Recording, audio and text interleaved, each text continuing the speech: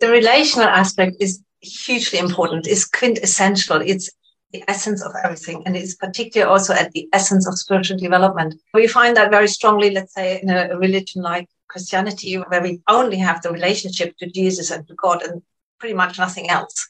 And then a lot of people obviously get disenchanted with Christianity for many reasons. And then they turn to spirituality in the East. And then we hear about meditation and enlightenment. And then we easily make the mistake of thinking, oh, I can just enlighten myself. I don't need to relate to some God or something. But that's not true. If you look carefully in the East, we have the relational aspect just as important. It often comes out in the guru-disciple relationship. And then, of course, we have a lot of scandals about that and all sorts of problematic things. Spiritual growth happens through relationships for someone, either a teacher or a Jesus-type figure or a